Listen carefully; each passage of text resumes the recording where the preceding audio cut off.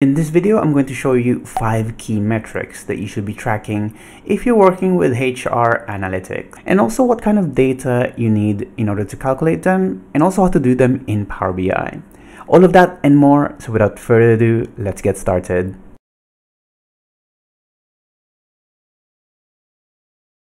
Hi, my name is Fernan and welcome to the Solutions Abroad YouTube channel, where we cover tips, tricks, and best practices when working with Power BI.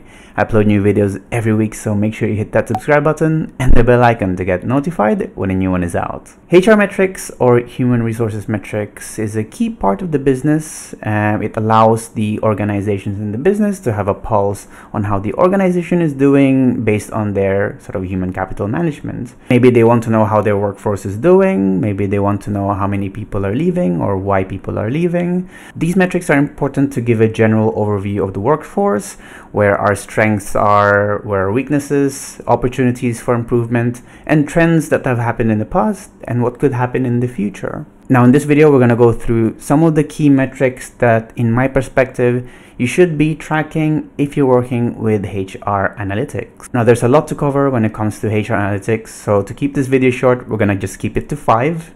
And the examples that I'm going to use, I'm going to try to keep it as simple as possible so you can follow along. Also bear in mind that some of these metrics have different variations depending on the business or the organization that you belong to. So just keep that in mind when I'm going through the demo. So the first metric that you should be tracking is the headcount, which is essentially the total number of employees that you have in your organization. There are a couple of different variations for this, but the simplest one is to just count the number of active employees that you have. So for this, we're going to move to my demo. You'll need a list at a minimum, a list of your employees, and a category that distinguishes whether that employee is active or inactive.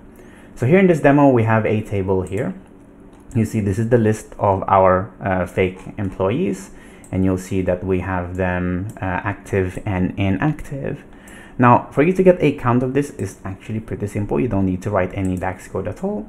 So we'll just create a new card here. We will go to the table and we'll go, let's say, I want you to count the number of employees in this card. We'll change the aggregation to a count. So it gives us everyone, but we just want to count the number of active employees. So we'll drag the employment status on the filter on this visual, and then we'll check active. So that will give you the number of active employees out of that table. So pretty easy, right? But what if you don't have the active or inactive status? You just have, let's say, a start date and an end date. Now, you can do this as well, but it requires a bit of a setup. So here's an example of what I mean. You can see here in our table, we have a list of employees from our system. We have two informations about them. We have their hire date, which is when they started, and when they were terminated on the right-hand side here. And think about the type of calculation that we need to do here. So first, what we want to know is if that employee is an active employee.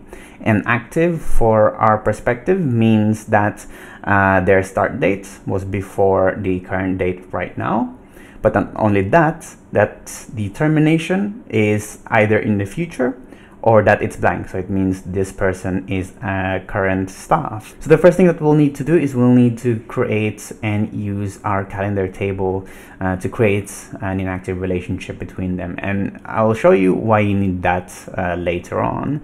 But for this demo, you'll need to create a calendar table, which I've harped about in the past. So this is how you do it. There's a code there. However, if you want to know how to do it yourself and why you should do it, I covered it in a separate video. Anyway, now we're gonna go to the model view here. We're gonna bring in the head count here. This is the table that I was showing earlier.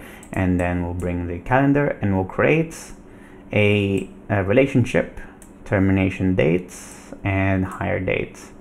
We want to keep both of them inactive at the moment. So inactive means that you will see that the dotted line for both of these relationships. Next, we're going to go back to the report and create a new measure. So I'm going to go here, new measure. We're going to name this one headcount. Pretty simple. So let's start writing. So let's start with calculate first. because we want to add some filter context to this. For our expression, we want to count the employees. So we're gonna write count me, the employment IDs in the headcount table. And then here is where we add the filter context. So this one will be hire date is less than or equals to calendar date, and we want to do something like this: termination date is greater than calendar date, or if the termination date is blank. So it's exactly what I described before. It is what this calculation does. So it counts the employee if their hire date is in the past and if their termination date is either in the future or if it's blank. So that's what it means for a headcount or a person to be active. It looks a little bit confusing right now, so I will just demonstrate to you what it does. So I'm going to drag this measure into my report here. So it gives me a 497. So this basically says that currently we have 497 active employees in our system. However, how can we validate this though? So we can do that actually pretty easily. So remember we created that inactive relationship. So we're gonna use the calendar table now, the one that we've created in a relationship to. So we're gonna have a year month there, and then we're gonna drag the head count.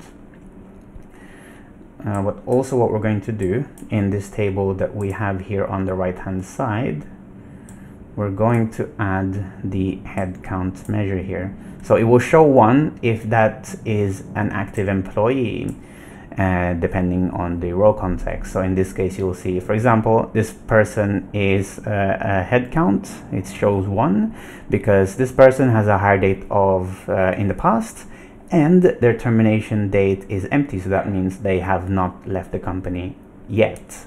And you'll see that that number adds up to 497. So that is how we prove this. So let's change the filter context here. So let's say we can see here in December of 2017, we have 279 headcount at that time. So how do we know if that is correct? So we can click that, the year month, and it will give us 279, and then we can just validate it here. So what we're looking for are employees that have a hire date of before December 2017, and that they are either have a termination date in the future or they weren't terminated during this time. And you'll see it sort of matches up to what we expected here. So you'll see, for example, Susanetta has a hire date, was hired 2 years ago, 15th of November 2015, and termination date is in the future in 2020. So this person is a head count for that year month, and so that makes it valid. So the next metric that you want to measure is the offer acceptance rate. So this is a great metric to track the offers that are being sent to candidates and how well they're doing. The offer acceptance rate calculation is actually pretty simple. It's just the total offers that have been accepted divided by the total offers made. Low offer acceptance rate means that we are pushing out a lot of offers that not a lot of candidates are accepting. So this metric could be used to potentially look for improvements and opportunities for improvements when it comes to the competitiveness of the offers or the whole employee experience. So at the minimum, you'll need a candidate level information, so candidate names, and their offer status. So if they accepted the offer, or they're being offered, or if they rejected the offers. And if you have other data associated with those type of offers, so the offer date, even better, because you can even dig through the offer acceptance rate per date. So let's create a few cards first to just validate and just make sure we know what we are calculating here. So we know that we want to get the total offers that have been accepted. So first what we're going to do, we're going to go application ID, we're going to put this in a card, and we're just going to count this first of all. So it gives us the total number of applications that we have, and then we're gonna filter this by offer status, and let's say we want to just give me the number of offers that have been accepted, so 187. We also want to divide this to the total number of offers made, so we'll do the same thing once more. We're gonna add another card here, do application ID, we're gonna do count once more. Offer status, we'll filter everything, so give me everything except offer accepted. And actually we want to filter out not offered as well, because we want to just understand how well are the offers that we are sending out. So not offered means we haven't sent them yet, so we will just exclude that. And basically the offer acceptance rate is this number 187 divided by 592, which if I use my trusty calculator here, 187 divided by 592 will be about 31.6% acceptance rate. So now that we know the number that we're looking for, let's try to do this calculation in Power BI. So let's create a new measure to keep it simple. We'll name this one offer acceptance rate, and then we'll create a few variables to hold these cards that we have here. So first we're going to create one for offers accepted, which we will do by doing a calculate here. We want to do a count of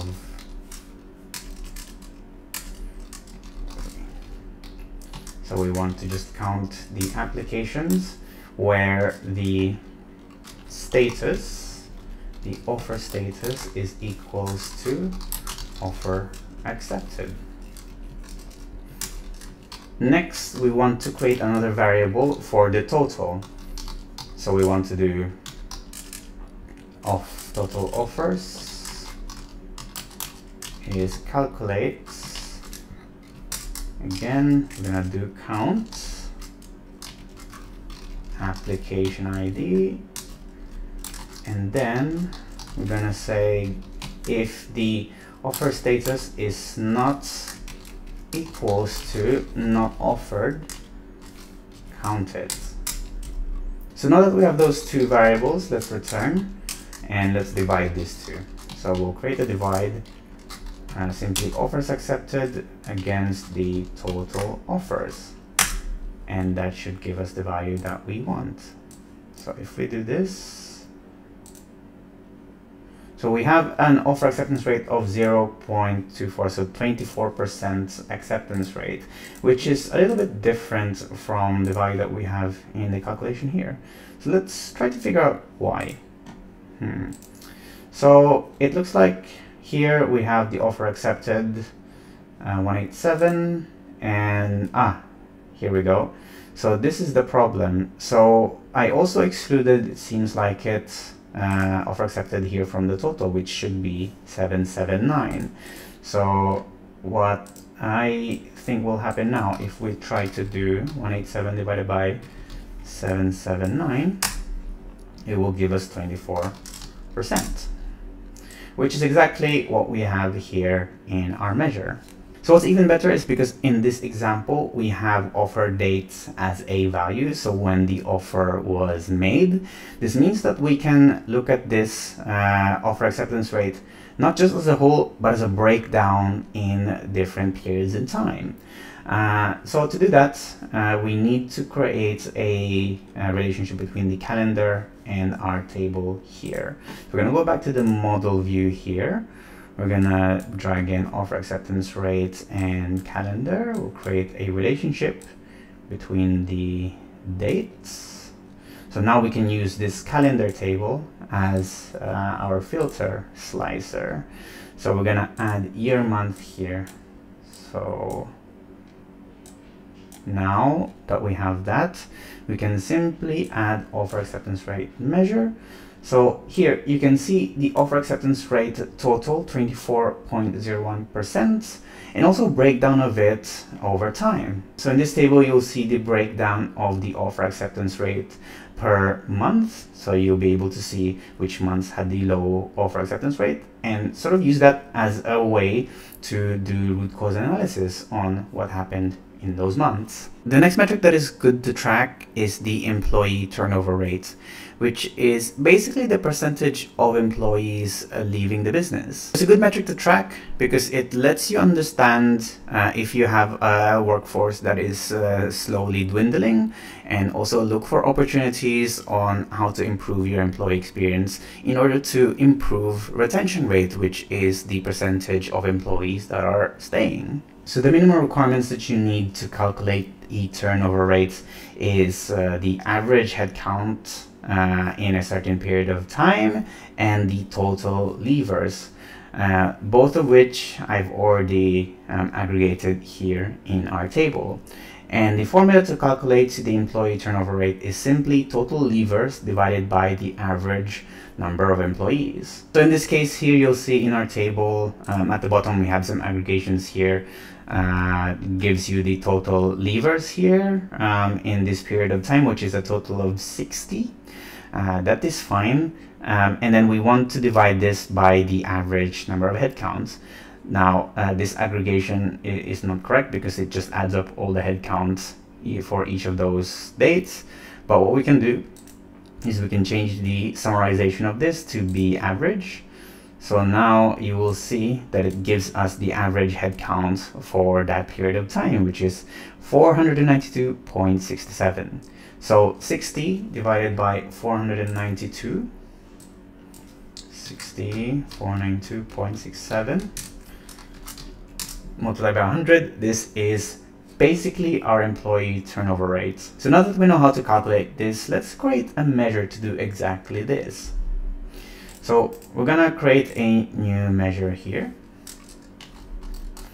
I'm gonna name this one turnover rate. And then we're gonna create a couple of variables to hold the numbers that we want. So first we want to create something called total leavers. And then we're gonna do sum of leavers. Pretty simple. Next, we're gonna create one for average headcount, which we're gonna do average headcount, which will be the turnover table. Now that we have those two variables, let's return it. I'm gonna do divide once more, leavers, and then average headcount. So let's have a look at this. Put this in a card and then change it to a percentage.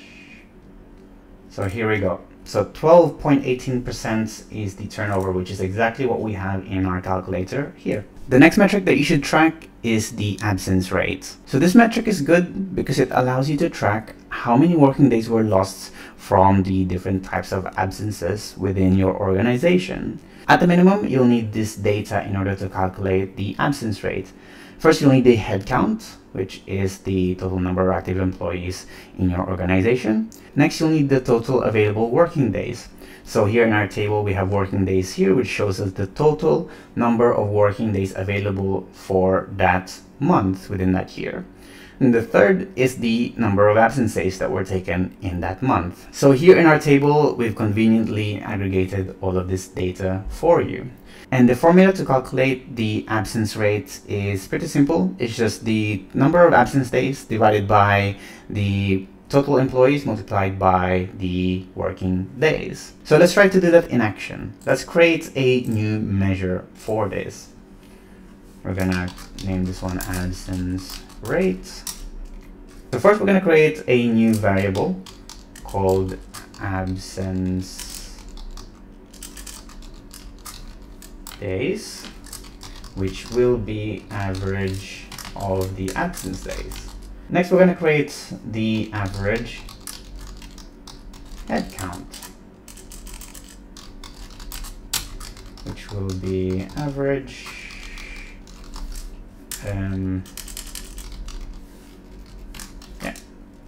average headcount here, and didn't mean to press enter. And lastly, we'll need to create another one, which is the average working days, which we'll use average once more, absenteeism working days. Right, so now that we have all the variables that we need, we'll do a return, and then we'll create a divide. So if you remember, the formula is pretty simple. It will be absence days divided by the employees, which is the head count, multiplied by working days. So if hit enter, we drag that measure here on a card.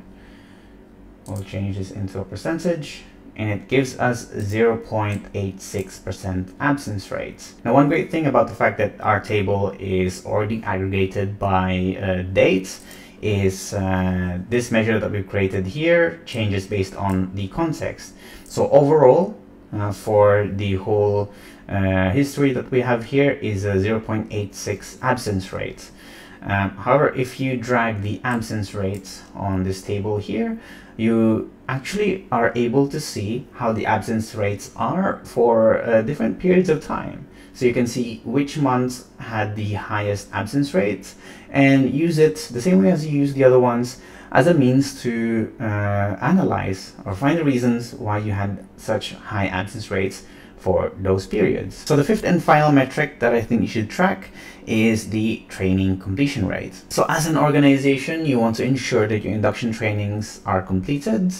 A low completion rate could pretty much impact the business, especially if you have trainings that are mandatory or compliance trainings. At minimum, you'll need employee level information, so employees on an individual basis per row, and then their training status, so if they've completed their training, if they have not started it, or if they've started it but they've not finished it. To calculate this one is actually pretty simple, so we're just gonna go straight to it. So we're gonna create a new measure here in our table. We're gonna name this one completion rate.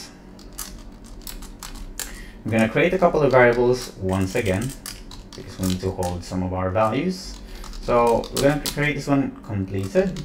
We're going to do calculate, and we want to count training completion, name doesn't matter, and then for the filter we want training status is completed. So that's the first variable. And now we need to divide this by the total number of people that needs training. So we're just going to copy all of this. Well, actually, no, we don't have to. We're just going to write another one. So all. And then we're just going to do a count of employees. So that will be the total. Now we're going to return this, and then we're going to divide. So we want to divide completed by all. So that will give us, if I change this into a card, and then I change the value to a percentage. So here we go. So it says to us that we have a completion rate of 31%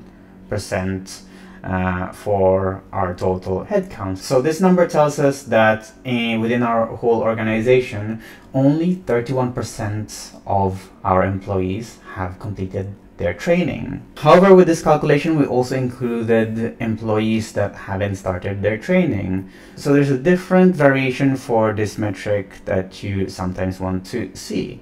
So let's say you want to know the completion rate for your trainings, but only for those that have started it but not completed it.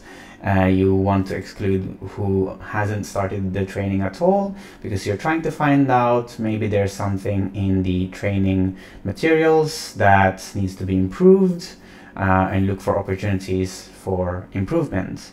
So we can do the same thing, but just change it a little bit.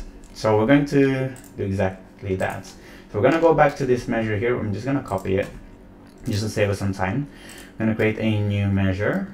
We're going to name this one completion rates 2. And then we're going to create, change the all slightly here. So instead of counting all the employees, we're going to add a filter to that. So I'm just going to copy the completed variable. And then here we're going to say, give me everyone except the ones that says not started. So that's it. So that's the completion rates for those that have started it but hasn't finished it. If we put that in a card here and then change it to a percentage. So there you go. So these are your numbers at the moment. So overall, you have 31.9% completion rate for all the people that have completed it. And out of the people that have started the training, there's a completion rate of 50%, which is relatively higher than the overall. You can even take this one step further, because we have this start date as sort of a date of when they started or when they started the training. You can, look for some trends of when they've completed it, or when the completion rates were at its highest or lowest. So to do that, we're going to do the same thing that we did with the offer acceptance rate, which is to use the calendar table as our row context filtering. So we're going to go back to the model here. We're going to add the training completion rates and the calendar. We're going to create a relationship between the two dates, so the date here and the start date here. And then now we can use the calendar as a filter. So we're going to drag the year month here, and then we're going to give the completion rates. So we can add this one, we can add both. So it gives you in this table not just the overall completion rate that we have here on the card, so you'll see here at the bottom, but also a breakdown of it by month. So you'll see, okay, so which month had the lowest completion rates, and find some reasons why those numbers were there in the first place. And that's really it for this video. I know that there's a lot to take in, and there were a lot of examples that we went through, but I hope this was really useful for you to know what type of metrics are really important when it comes to analyzing HR data that will help your organization look for opportunities for growth or improvement. Thanks for watching. As usual, give this video a like if you found it useful. Give it a dislike if you didn't, so I know to do better for next time. Ask your questions in the comment section box below so I can help you and you can help others. If you really like this video, we have a Patreon page where you can support the channel and get exclusive perks like early access, demo files, and credits at the end of these videos. Thanks again for watching, and see you in the next one. Bye bye.